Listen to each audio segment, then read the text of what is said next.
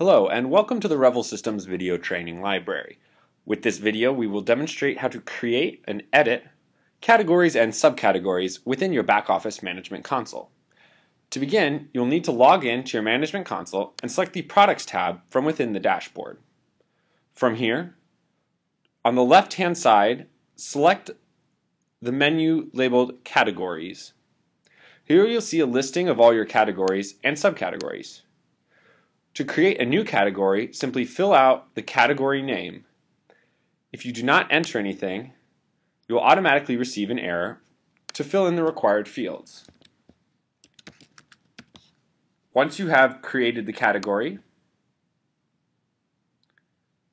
you can then create subcategories by selecting the drop-down menu and then filling in the subcategory names.